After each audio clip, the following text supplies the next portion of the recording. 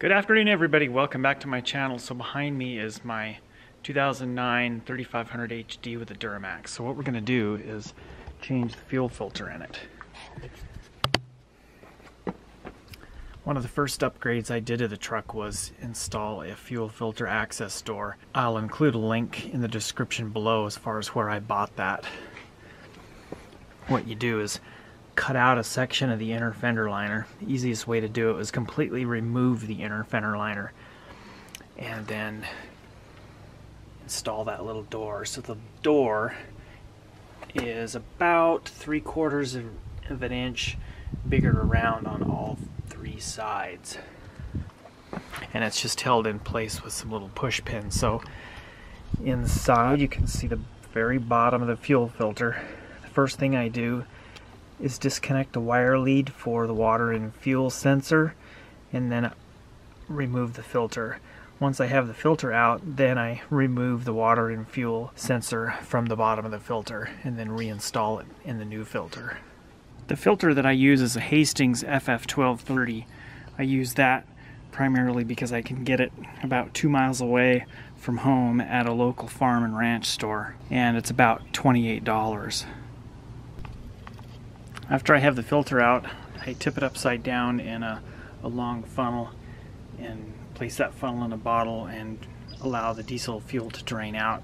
And then I get a specialized wrench that I have, which is right there. I actually bought that from the same place that I bought the fuel filter access door.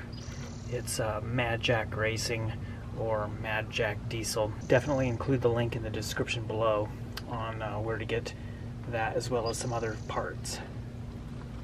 But I'll let that drain for a few minutes and then I'll use that wrench to pull out the water and fuel sensor, and in the meantime I will unwrap my new filter and get that ready to install. And here's what the water and fuel sensor looks like. I will pull off this old O-ring.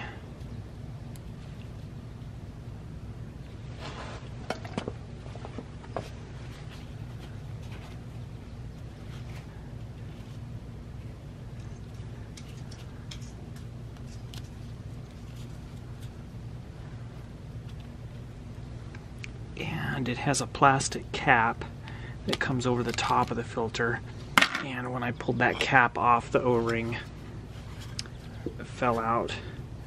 This O-ring, on any of the brands of filters I've used, it's always a challenge to get that O-ring to stay in place when you're installing the filter.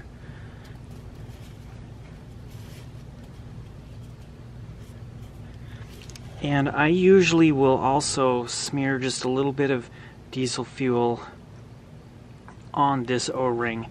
That makes it slip over the bottom of the filter housing a lot easier.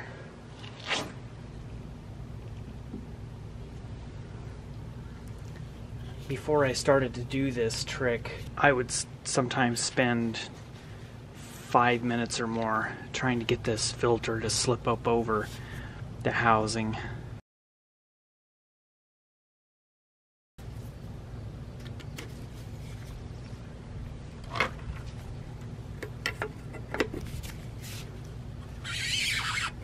We'll just snug this down. It's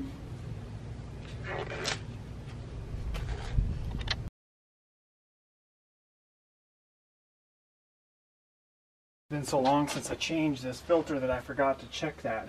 So my other large O-ring was stuck up on that filter housing. There we go, now it's threading right on.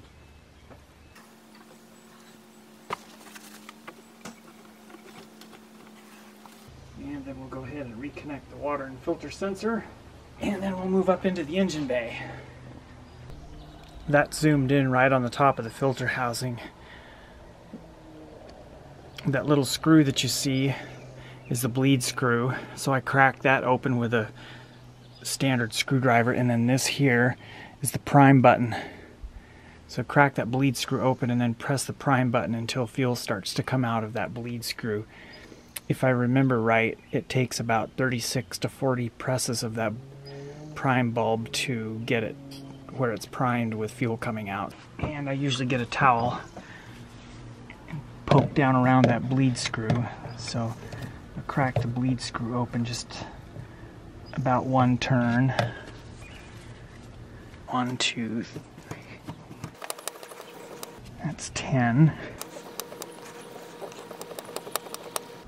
And that's 20.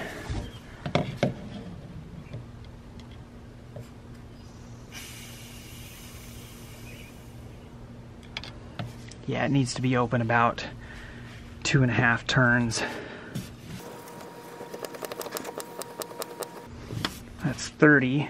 Now that the bleed screw is open a little bit more, each time you press the prime button you can hear it hiss out some air. So let's keep going. That's 38 pumps. The fuel started to bubble out and I could hear it. Then I'll just take my towel and dab up any of that fuel that leaked out.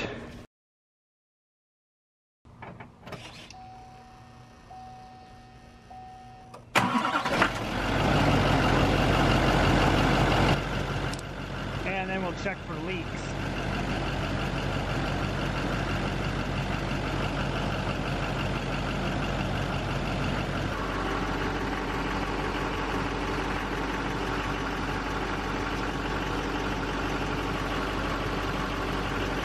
Everything looks good in there. And once we get everything buttoned up and everything, then I make a note of the mileage. It's 57,153. Yeah, it's a 10-year-old truck and I don't drive it very much. And then I'll scroll through the driver information center and get to the fuel filter life remaining display, 25%, and then we'll hit the check mark button, which resets that. Press and hold it for a few seconds and then it resets. On my truck, it's over here to the right of the instrument panel.